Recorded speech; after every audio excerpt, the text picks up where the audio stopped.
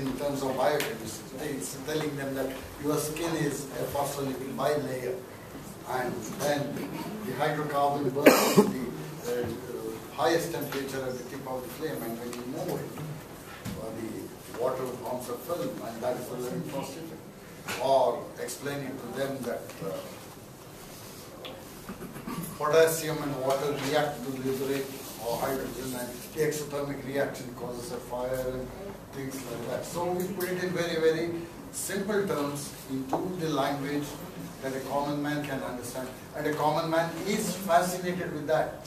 I've done these programs even at Central Research Institutes, and people have shown a lot of interest in it, because basically man has a fascination for magic, and it's exotic. So we use that to project scientific. Next question.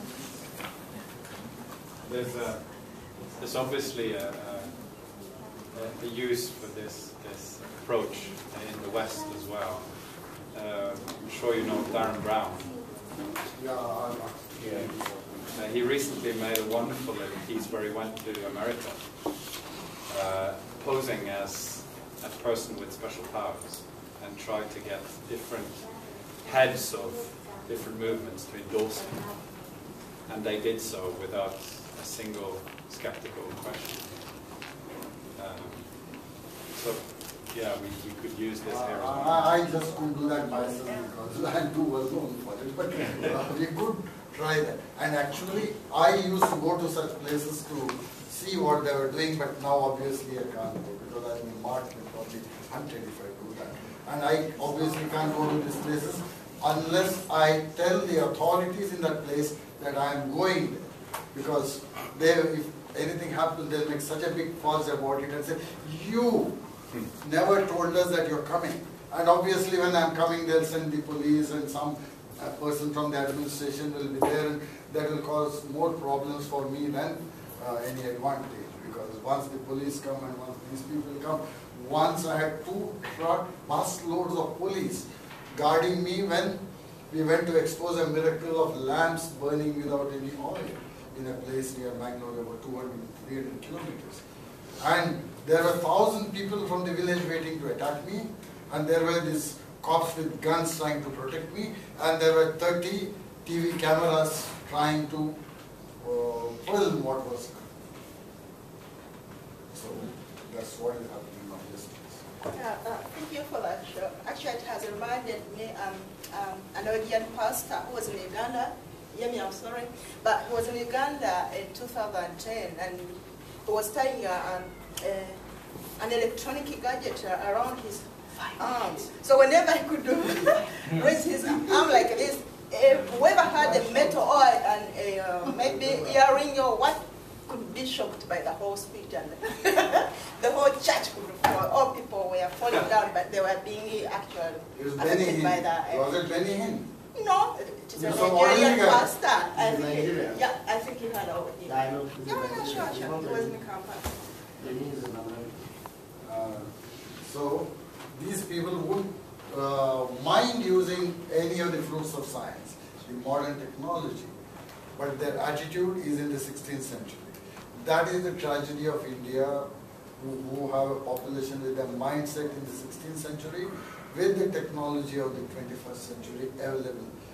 The godman will come in his saffron robes, and then he'll have a BlackBerry in his pocket.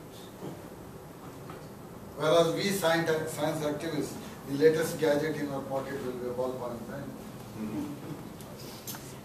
Is the technological progress in India that we hear about in the U.S., Bangalore, and places where they have lots of high technology and evidently educated people from good technical universities, Please is that helping don't change? say educated people, say literate people.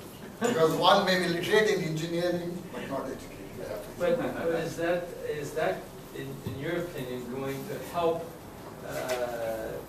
slowly but surely as technology grows in India and people use more and more technology in their lives and whatnot, to dispel a lot of the magic and mysticism, or do you think it's so That's deeply what we ingrained? were hoping that it would do it, but actually it's deepening it. Because if a man in the northernmost part of India sat and did a miracle with the old technology of 200 years back, it would take 10 years for that news to come to the southernmost part.